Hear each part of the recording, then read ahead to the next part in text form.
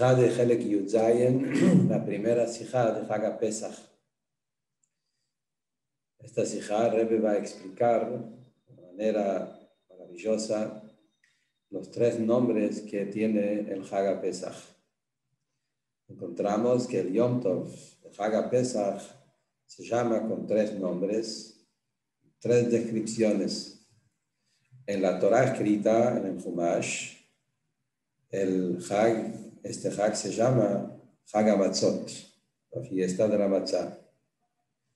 En el texto de la tefilá, en los rezos que hacemos en los días de la fiesta de Pesaj, ahí dice Hag HaMatzot Azeh, Zman Heiruteinu. Le da otro nombre, otra descripción.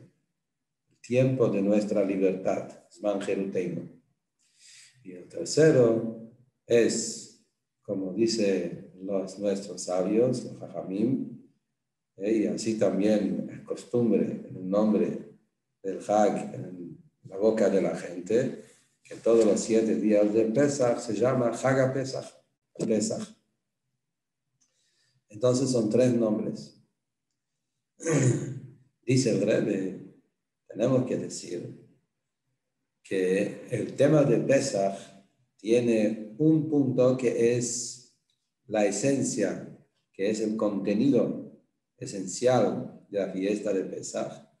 Y ese punto contiene 3 pasos, 3 temas generales, y esos 3 temas generales están expresados en esos 3 nombres de Hag HaMatzot, Zman Heiruteinu y Hag Pesaj. Y como sabemos que el orden de las cosas en la Torah también es parte de la Torah y tiene enseñanza, entonces tenemos que decir que esos 3 puntos, que son los 3 pasos de lo que Pesaj representa, están ordenados con ese orden como dijimos recién. Primero viene el nombre como está escrito en la Torah escrita, es el nombre Hag HaMatzot, eso viene primero, porque está escrito primero. Luego viene el nombre como figura en el Sidur, en la Amidá, porque la Amidá es algo que lo hicieron los Anshei Knesset Agdolá, la Asamblea Magna, que eran los sabios que vivían en el principio del segundo templo. Y entonces, ese es el segundo nombre, Zman Heiruteinu, tiempo de nuestra libertad. Y luego viene Hag Pesaj, que esto es el nombre que es en el Lashon de nuestros sabios de la Mishnah, que ellos estaban al final, y esto también el nombre, como lo llama la gente.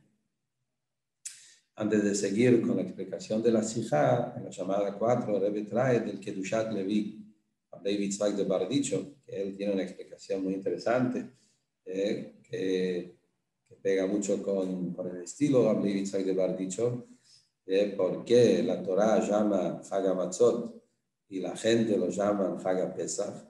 Dice David Tzvak que cuando llega Hag Pesaj, cada uno se alaba con el otro. Akadosh Baruj Hu se alaba con el pueblo Yehudí y el pueblo Yehudí se alaba con Akadosh Baruj Hu. Así como encontramos en la Gemara sobre Tefilín, que nuestro Tefilín dice Shema Israel, Hashem Elokeinu, Hashem Echad, la unicidad de Hashem. En los Tefilín de Hashem, como dice la Gemara, que Hashem también tiene Tefilín, en sus Tefilín dice Mi que Amcha Israel Goy Echad Baaretz. ¿Quién es como tu pueblo? Un pueblo único de la tierra. Eso lo ha dicho, pero lo mismo también es acá. En la Torah, que está escrito por Hashem, él le llama la fiesta por lo que nosotros hacemos. Hag HaMatzot, la fiesta donde los Yehudim cumplen la voluntad de Hashem y comen matzah. Nosotros queremos expresar el nombre del Hag por algo que Hashem hizo. Hag Pesaj es el Hag del salto. ¿Quién es el que pegó el salto y nos cuidó a nosotros en Egipto y salvó a los Yehudim en el día del Pesaj, cuando murieron los primogénitos? Eso lo hizo Hashem, entonces nosotros lo llamamos Hag Pesaj, el nombre por el salto que hizo Hashem. Esto es una Torah del Bardicho. Vamos a volver a la Sija.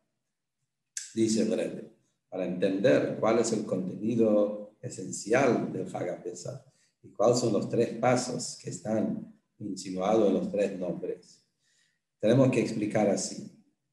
Primero, entender en general qué es lo que pasó en el tiempo de la salida de Egipto, que esto es la fiesta de Pesaj. Encontramos en la profecía de Yehezkel, el profeta Yehezkel, en capítulo 16, un capítulo entero que compara la salida de Egipto como el nacimiento, un parto de un bebé. Y lo llama Yom Huledet, como si fuera que ese fue el día del nacimiento. El motivo por qué se llama Yetziat Mitzrayim, la salida de Egipto, se compara como un nacimiento, es no solamente porque nos hicimos un pueblo, aparentemente eso es la explicación simple. Ese fue el día que el pueblo judío se convirtió en un pueblo por sí mismo. No estaban más mezclados entre los egipcios. Salieron y se hicieron un pueblo por sí mismo, como un bebé que nace, sale del vientre de la madre, se convierte en una criatura por sí mismo. Esto es por un lado, pero el más en profundo es porque Am Israel, esto es algo que está en todos los pueblos, que cada pueblo en su momento se armó y se hizo un pueblo. Hablando del pueblo judío, de Am Israel, es que en ese día de la salida de Egipto, el pueblo judío se convirtió en otra nueva existencia, como un bebé cuando nace, se convierta en una existencia nueva. Antes era parte de la madre, lógicamente encontramos eso. Si no, en el nacimiento es una existencia nueva. Am Israel se convirtió en algo nuevo, totalmente nuevo, en el momento de Yetziat Mitzrayim. ¿Cuál es la novedad? Sabemos, como dice el pasuk, que todo el objetivo, toda la tarea y el objetivo, la meta, la perfección de Yetziat Mitzrayim fue el Matan Torah. Como Moshe Rabino dice en la Torah, cuando Hashem le dijo a Moshe que todo el objetivo sacamos el pueblo de Mitzrayim, ¿para qué? Para servir a Hashem sobre esa montaña. Quiere decir que el objetivo de Yetziat Mitzrayim se completó en Matan Torah. Y eso es uno de los motivos por qué vemos que Chag Shavuot no tiene fecha fija. Chag Shavuot en la Torah no tiene un día, no dice cuándo, en qué día de Sivan es Shavuot, que lo que dice es que son 7 semanas después de Pesaj, para enseñarnos justamente eso, que toda la idea de Matan Torah es una continuación de nacimiento, es un nacimiento, un parto que empezó el 15 de Nisan en la salida de Mitzrayim y se extendió 7 semanas hasta el día de Matan Torah, que es todo una continuación. En otras palabras, quiere decir que cuando nosotros hablamos de Pesaj como el día de cumpleaños, el día de nacimiento, el día que el pueblo judío nació como una existencia nueva, un pueblo de Torah, que toda la esencia del pueblo judío como un pueblo general es un pueblo de Torah, Am a Torah, y lo mismo también cada judío por separado es una esencia de Torah. Retrae lo que está escrito, llamada 11, retrae lo que dice Rabbi Sija Gaón, uno de los grandes sabios de Am Israel, Rabbi Sija Gaón, que vivió hace 1000 años, dice: nuestro pueblo no es pueblo sin la Torah. Quiere decir, la Torah es lo que nos hace como una existencia, es lo que nos marca nuestra esencia. Y así también cada yehudí, cuando estudia Torah, es como esto es lo que hace su esencia. Y este tema es lo que ocurrió en el momento de Yetziat Mitzrayim.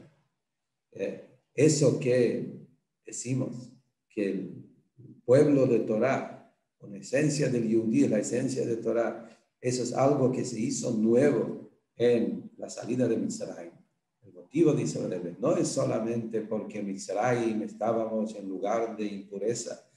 En Mitzrayim estábamos en la situación más baja espiritualmente por todo lo que hubo, los 49 portones de impureza, de Tumá, y por eso no podíamos recibir la Torah. Recién cuando salimos de Egipto, ahí es donde nos hicimos un pueblo de Torah. Dice el Rebbe, no solo eso, no solo por la bajeza de Egipto, sino también por la grandeza de la Torah. La Torah es algo que está en un nivel tan alto, está como dice el pasuk, que es el deleite, el regocijo, el juego, es que Akadosh Baruj Hu, en su esencia, lo tiene la Torah.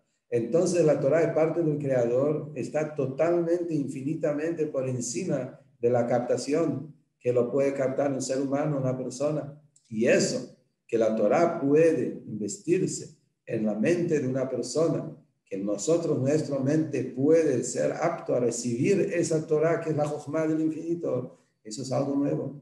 Y por eso decimos que Yetziat Mitzrayim fue nacimiento, un parto, algo nuevo. El pueblo judí se convirtió en un pueblo de Torah, de la Jochma de Hashem. Eso es algo totalmente novedoso, que esto es la esencia de Hag Pesaj. Con eso vamos a entender los 3 nombres que tiene esta fiesta. En esos 3 nombres, Hag Matzot, Zman Likutéi y Hag Pesaj, expresan los 3 pasos, los 3 movimientos necesarios para que el Yehudí, la persona, se convierta en una nueva existencia, una existencia de Torah. Para entender eso, dice el Rebbe, primero lo vamos a explicar con un mashal, con una parábola, con un ejemplo de la vida como es en el estudio en general de un maestro y un alumno. Muy interesante, como Rebbe va a analizar ahora un tema que es un tema de educación fundamental, cómo la manera ordenada, profunda, cómo tiene que ser la manera de enseñar, la manera de transmitir, la manera de educar de un grande a un chico, de un rab a un talmid, de un maestro a un alumno, cómo funciona. Cuando un rab quiere educar, enseñar, transmitir un tema intelectual, cuando se trata de un tema intelectual nuevo, algo que el alumno por sí mismo no lo hubiese llegado a entender porque está por encima de su forma de entender.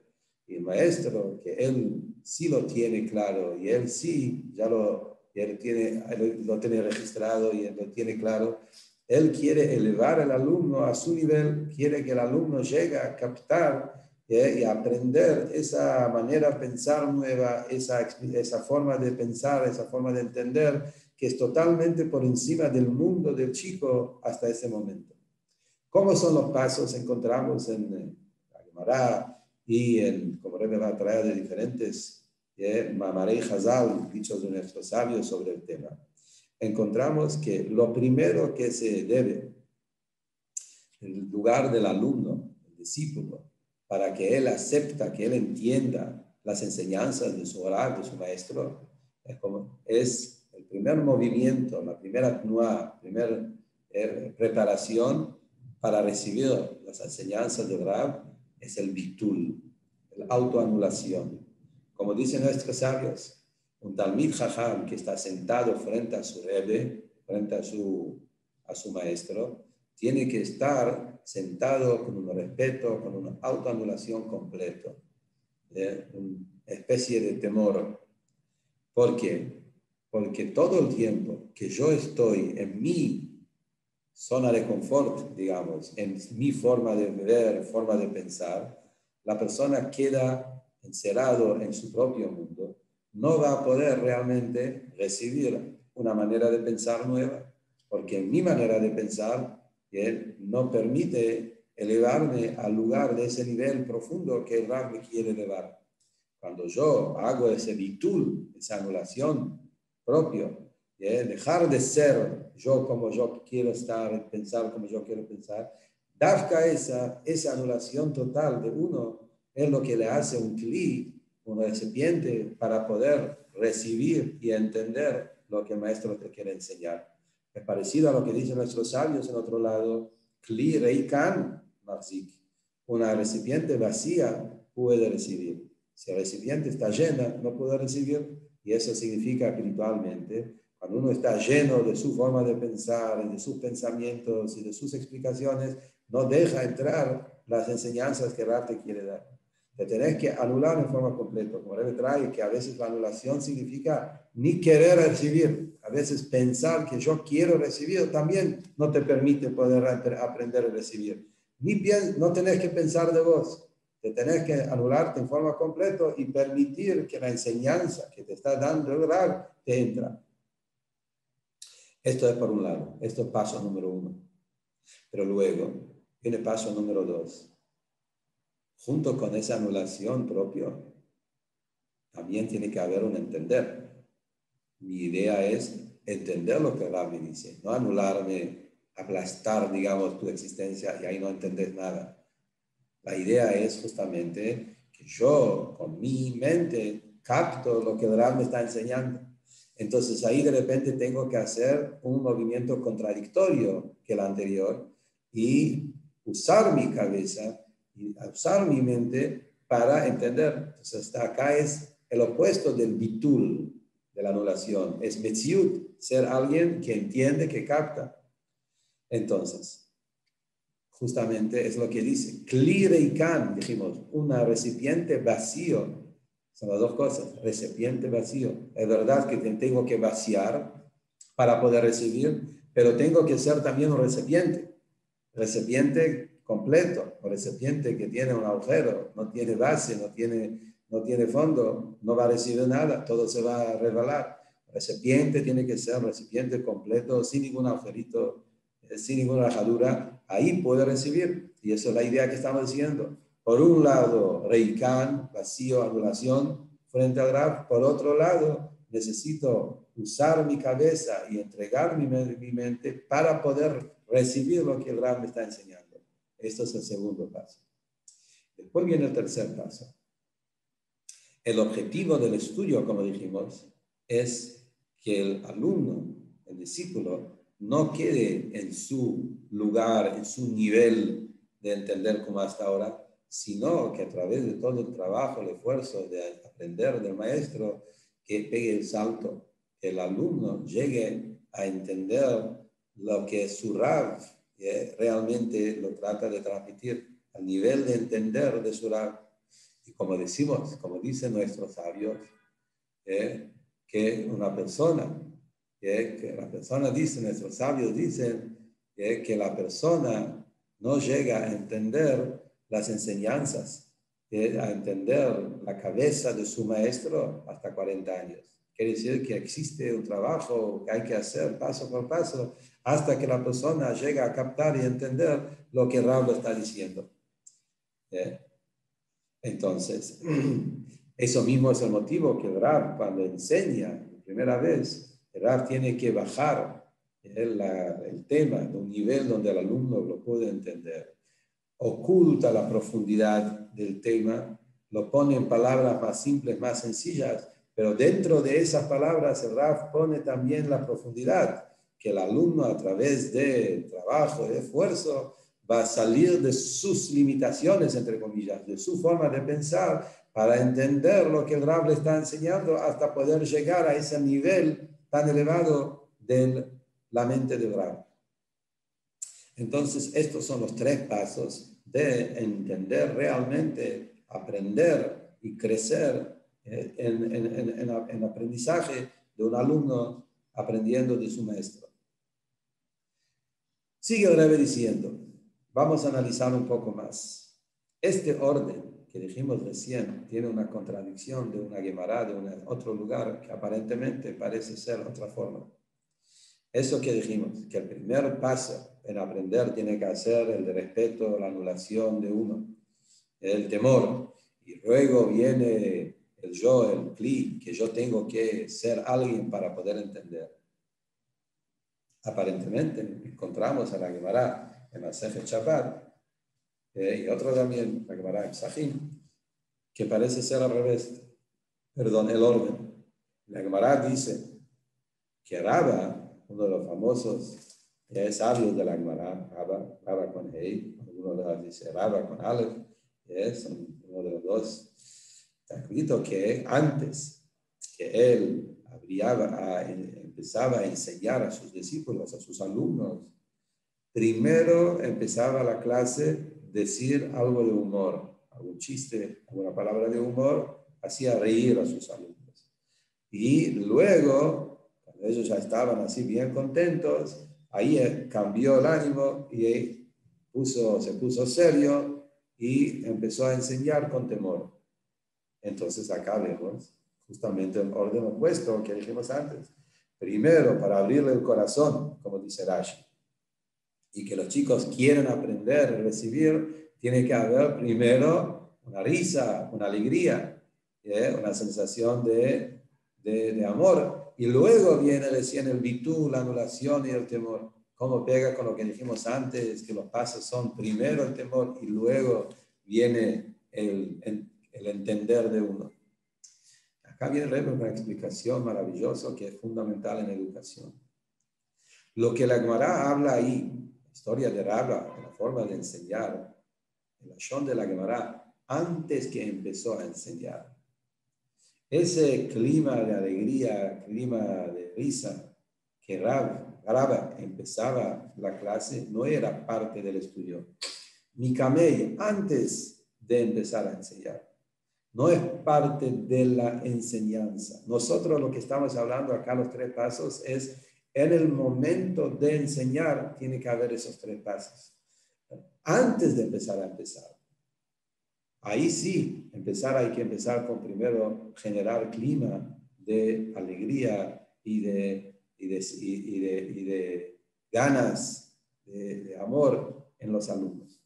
En otras palabras, dice Osher, eso que la Gemara dice, que Rabba empezaba la clase, que primero, antes de enseñar, hacía una palabra de humor, un chiste que digamos, eso no es parte de la enseñanza, eso es solamente para abrirle el apetito del alumno, en el discípulo que quiera aprender, que quiere ser el receptor. El alumno está en su mundo, no le interesa, vive en su mundo, lo ve al maestro muy elevado, demasiado lejos de él. Entonces ahí el moré, el maestro, lo primero que tiene que hacer es generar un clima general en la clase, en el aula, en el grupo, para que tengan ganas, para que se pongan en ese estado de ánimo de querer recibir. Eso se empieza con alegría. Pero cuando ya hay una relación, cuando ya se abrió el apetito, ya se armó el clima, y ahora el Rab está enseñando, cuando el Rab enseña, ahí el orden es, primero viene el temor, la anulación, como dijimos, y es para poder aprender, y luego viene el tema del entender en sí, que es, como dijimos, el opuesto, que cuando uno quiere aprender tiene que usar la cabeza, y luego viene el tercer tema, que es el salto. Basado a eso, también, dice Rabino, lo que explicamos recién, que es una enseñanza fundamental en educación, podemos también entender algo que dice la Gemara, de Masechet Sotá, Masechet Sanedrín, un mamar Hazal muy conocido, que habla también sobre la relación que tiene que haber entre el que educa y entre el que recibe la educación, entre el dador y receptor, entre maestro y alumno. La Gemara dice, Leolam siempre tiene que ser Smol Doha Yemin Mekarevet. El orden, cómo tiene que ser la manera de educar, tiene que ser con la mano izquierda. Hay que poner los límites, Doha, empujar, rechazar, poner límites, disciplina, y con la mano derecha hay que acercar. Este orden es exacto. La Gemara dice, primero Smol Doha, primero hay que poner límites, orden, disciplina, que es una especie de temor, y luego la mano derecha de acercar, que es el amor. Acá este Mamar Hazal nos enseña 2 cosas a la vez. Nos enseña 2 puntos. Nos enseña eso, que el orden es, primero es small, izquierda, que es la idea del temor, y luego viene la derecha, que es el amor y el acercamiento. Pero también nos enseña que justamente que la disciplina y el temor hay que hacerlo con la mano izquierda, que es más débil, hacerlo que no sea tan llamativo o tan fuerte, mano débil. En cambio, el kiduf, el acercamiento y el amor del maestro, eso tiene que estar con la mano derecha, con fuerza, con más, que sea más potente, más llamativo, que se sienta más es la mano derecha, el acercamiento, más que la mano izquierda que genera el temor. Son las dos cosas que se aprende de esto. Y acá justamente vemos lo contrario, lo que vimos antes de la Gemara, lo que hizo Rabba. Como dijimos, en el orden que Rabba dijo, que la Gemara dice, primero decía la palabra de humor y generaba amor y alegría. Y luego cambió el ánimo al temor y a la servitud. Y acá vemos justamente que no. Primero smol doha, primero tiene que haber esa mano izquierda que pone los límites. Y luego viene el yamin mekarevet, la mano derecha que acerca. Entonces, ¿cómo coincide? Y en general la pregunta que uno puede hacer estudiando ese Gemara, siempre sabemos en Halajá, en Torah, que siempre tratamos de anticipar a la derecha o a la izquierda. Halajá sabemos cuando se pone ropas, cuando uno se viste, cuando uno hace cualquier cosa en la Torah, la Halajá siempre dice que uno tiene que anticipar la derecha a la izquierda. Y acá de repente cambia todo. Anticipamos la izquierda a la derecha. Es más, la Gemara ahí, que habla sobre este tema, del smol dohav y min mekarevet, la mano izquierda que rechaza, que pone límites, y la mano derecha que acerca. La Gemara ahí sigue y dice que el yetzer hará hay que saber manejarlo de esa forma, de la mano izquierda a la mano derecha. Y a un bebé, también que uno tiene que educar al chico, chiquito, hay que educarlo de esa forma, smol dohav y min mekarevet. Y así también habla sobre la relación entre hombre y mujer. Ahora, hablando del chico, hay que entender, sabemos, que está escrito en Halajá también, que cuando uno educa a un chico, Rambam trae, en Pirush HaMishnayot dice Rambam, que cuando querés educar a un chico, para que sea un chico de Torah, un chico que quiera aprender, estudiar y crecer, lo primero hay que hacerlo con amor. Comprarles cosas, darle regalos y decirlo que te voy a dar almendras, como dice el Rambam, que te voy a dar cosas ricas, para querer aprender. ¿Cómo coincide con lo que dice la Gemara? Aparentemente ahí se ve que primero viene la mano derecha y después viene la mano izquierda.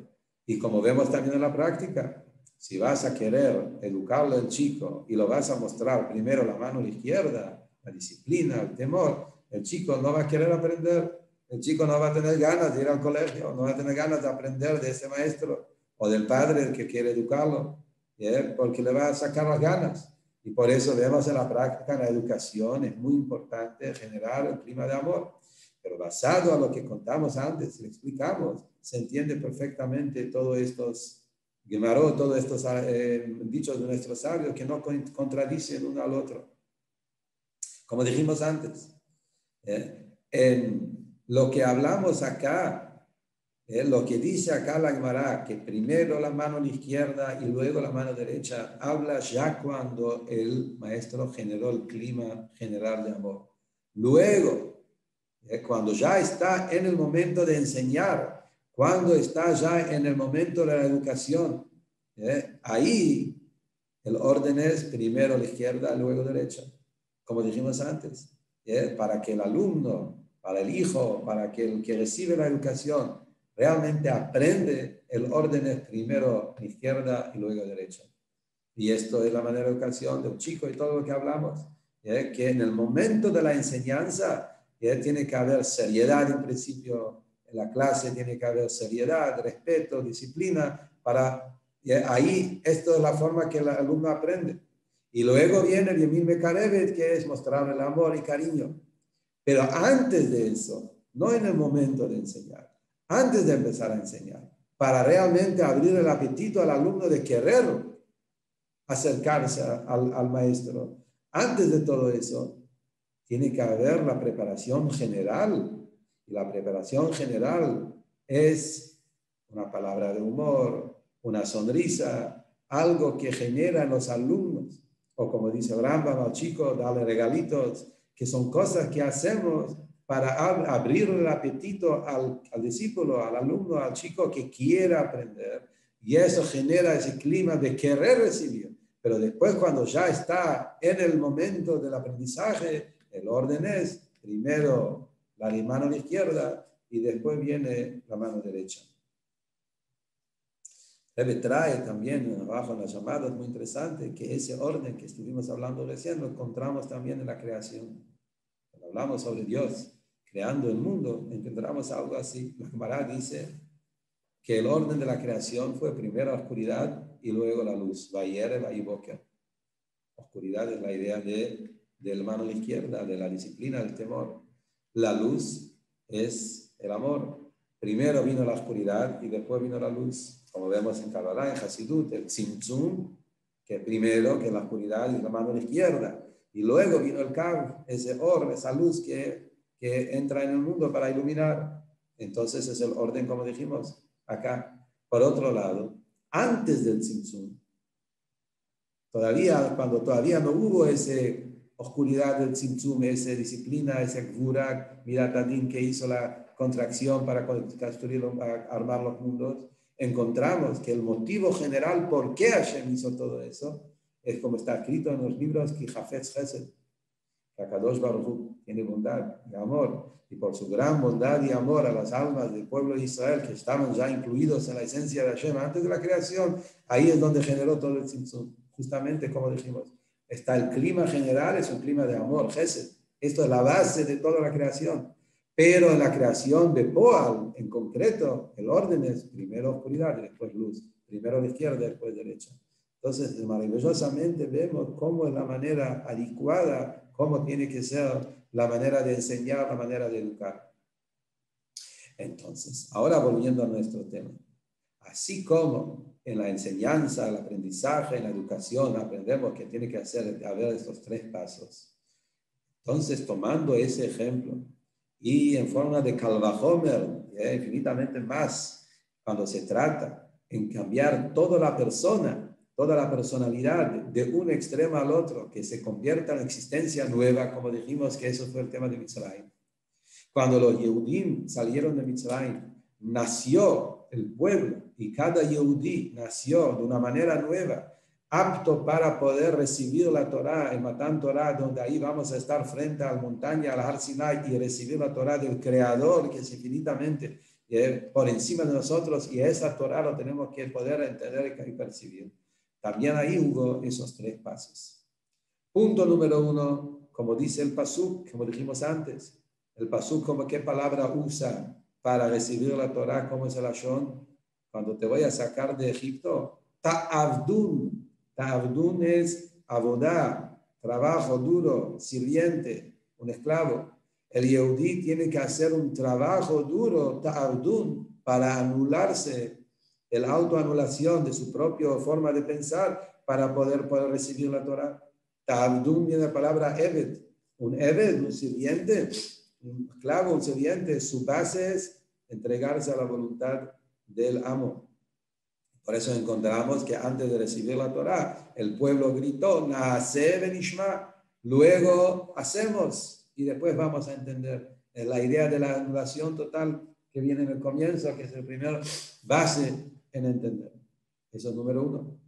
Después viene el número 2, que es el segundo paso, el ta'avdun del Yehudí. No es de una manera tal que el ta'avdun, esa abodá, esa esclavitud, ese entregarse al servicio a Hashem, anula, aplasta tu existencia, sino al contrario. Esto se convierta en mi propia existencia. Ese segundo paso. Soy alguien, soy el sirviente de Hashem. El ejemplo que Rebbe trae, lo que la Gemara dice, el tema de los peces. Historia de Rabbi Akiva, que cuando le trataron de convencer que los judíos no tienen que estudiar Torah, que dejan de estudiar, él dijo el ejemplo de los peces que están en el agua, y el zorro le dice, vengan conmigo, vamos a vivir en el seco. Y dijo, no, un pez no puede salir del agua. Esa idea que el pez está anulado en el agua, esa es su existencia. A través de eso vive. Un Yehudí entregándose a Hashem, no es que deja de ser, al contrario, ese es el ser verdadero de él. Como dice la Mishnah en Pirkei Avot, ¿quién es un ser libre? El que estudia Torah. La libertad es estudiar Torah. ¿Cómo puede ser? Si la Torah es esclavitud, debe ser un sirviente de Hashem, ¿por qué decimos que es libre? Dice el Rebbe, muy simple. ¿Sabes lo que significa realmente libre? Libertad. Libertad es cuando la persona hace lo que su naturaleza lo está pidiendo. ¿Bien? Esclavitud es cuando estoy yendo contra mi naturaleza. La naturaleza del Yehudí es: yo fui creado para servir a mi creador. Esto es la naturaleza del ser humano. Por eso, cuando un Yehudí no cumple Torah y mitzvot y dice, yo soy libre, hago lo que quiero, está viviendo en un error muy grande. No está libre, está esclavizado a los impulsos de su propio Yetzer Hara. Es un esclavo de los impulsos de todas las cosas que son contra su propia naturaleza. Por cuanto que la naturaleza de una persona es servir a Hashem, esto es cuando uno se siente libre, cuando hace lo que realmente su naturaleza lo pide.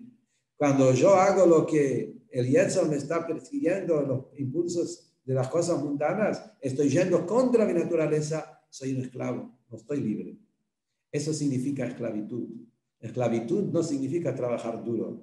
Esclavitud es cuando haces algo que no es tu naturaleza. La Gemara dice, los Yehudim estaban haciendo un trabajo duro en Egipto. Dice la Gemara, ¿qué es el trabajo duro?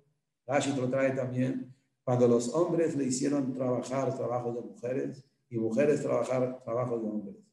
¿Quién trabaja más duro? No es el punto acá. El punto es el cambio de la naturaleza. Cuando vos haces algo que no coincide con tu naturaleza, esto es esclavitud. Eso significa trabajo duro.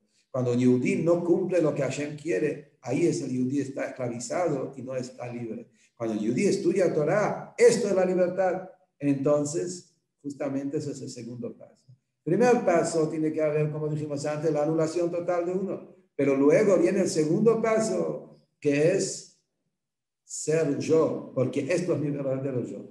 Esto es mi libertad.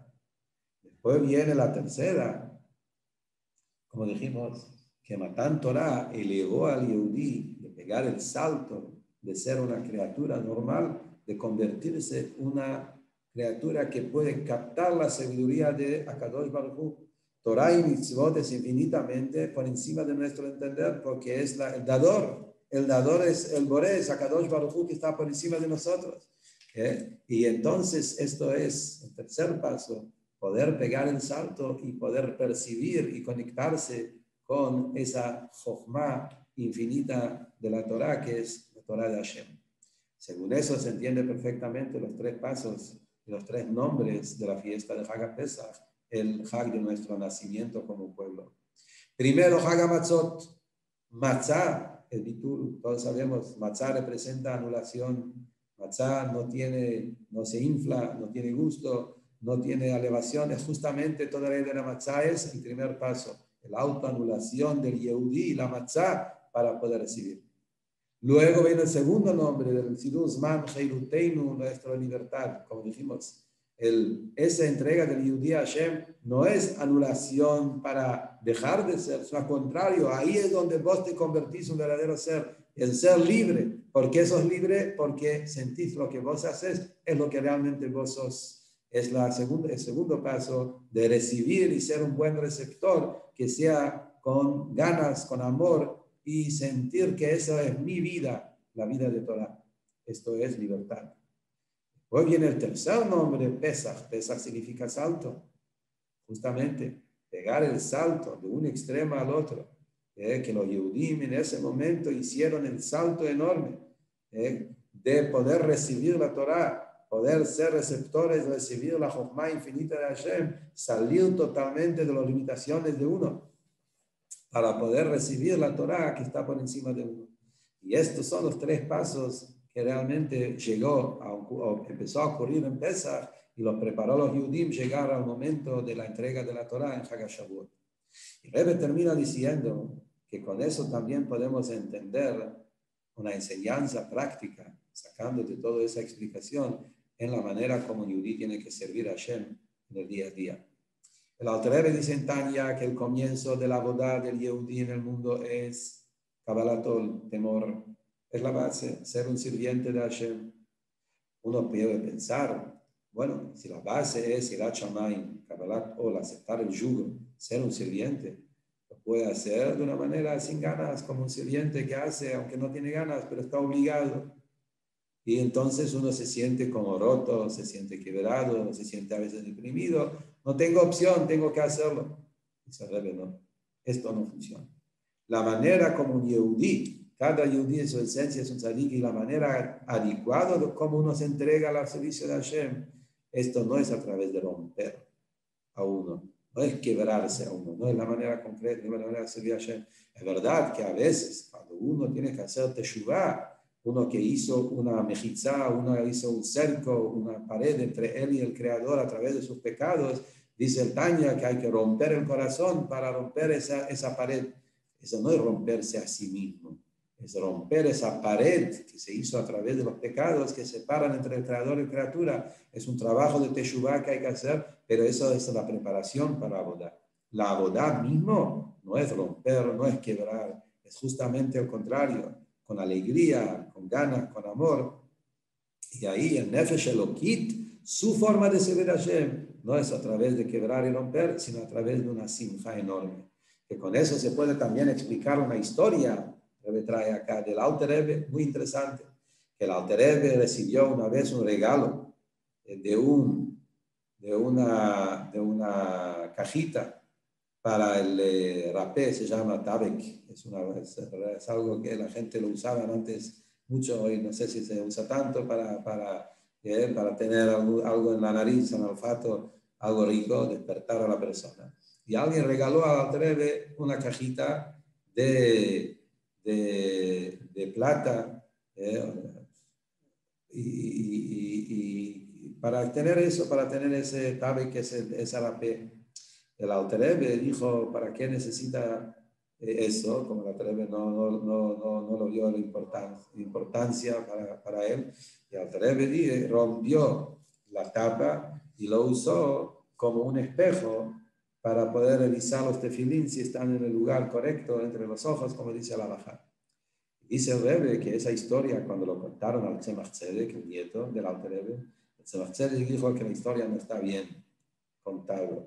Miseide, dijo Tzedek sobre el Alter Rebbe, Miseide nunca rompió cosas. El Zeide no rompió.